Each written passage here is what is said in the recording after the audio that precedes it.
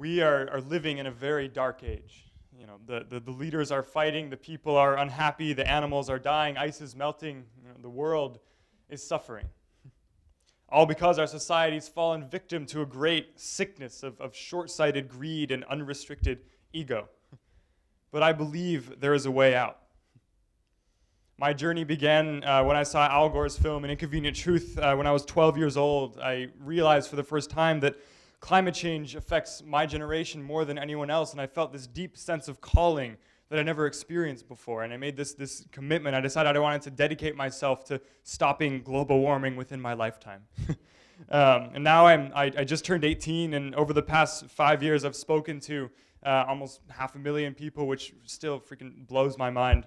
And keynoting conferences, sitting on panels with PhDs and CEOs, have helped organize campaigns, built websites, done countless media interviews, and through this journey, I've found that my entire generation is ready for their voices to be heard. In May of 2011, my organization, I Matter, organized this event called the I Matter March, where youth in over 200 communities in 45 countries marched in their streets to raise their voices about climate change, let the world know that it's not about money, it's not about power, it's about our survival.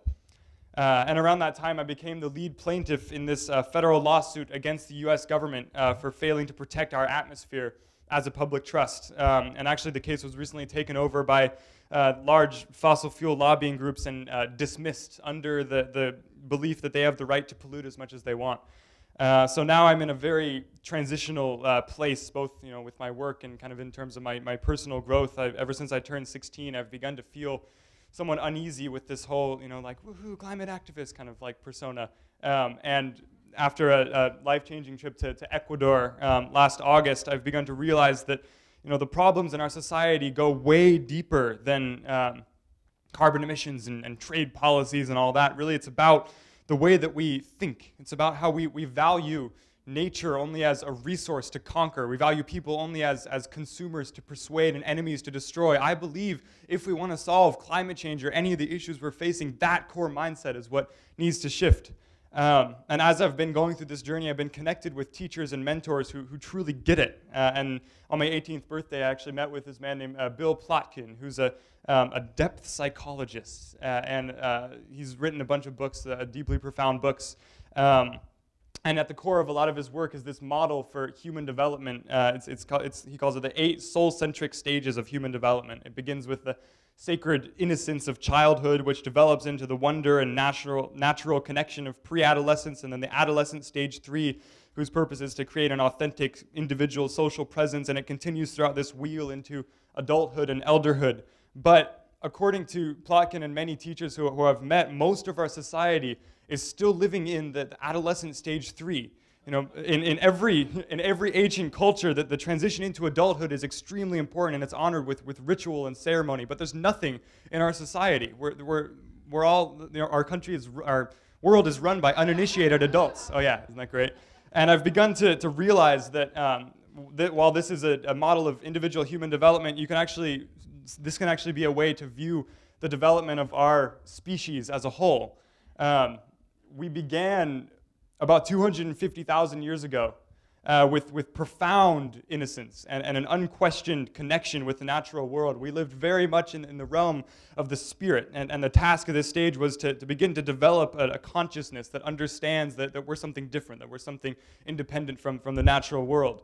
And then came stage 2, beginning around 50,000 years ago, when humans started burying their dead, making clothing from animal hides, expressing themselves through cave paintings and music and dance. And the human world was very focused on family and natural connection, and our task was to discover the nature of our world and to explore our unique place in it all.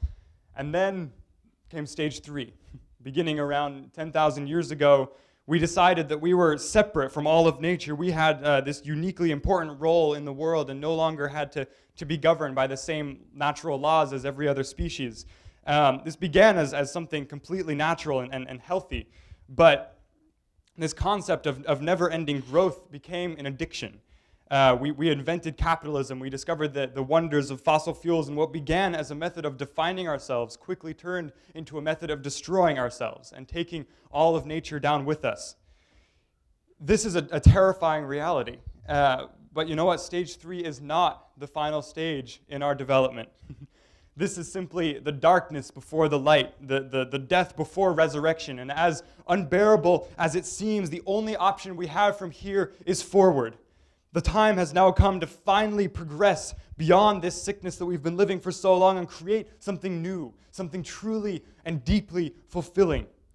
We will create a society that understands that we are just a part of nature and remembers what it truly means to be human and alive, how it feels to be connected with each other, how it feels to be connected with our planet. The time has come to progress into stage 4. Our task now is to leave the comfortable home of adolescence and descend into our shadow, exploring the deep, dark mysteries that define us. This step may not be fun and dandy the whole way, but it's what is needed in order to become a truly mature society. This is what we as a species are ready for. This transformation is about way more than solar energy and hybrid cars. This is a defining moment for our entire species. This right now is the moment we transition from the uncontrolled, self-destructive ego of adolescence to the maturity and connection of true adulthood. So now, who is ready to join me in this step forward? This step into the dark depths of the true soul, into the profoundly healthy, ecologically sustainable, genuinely fulfilling society that we have been seeking for so long.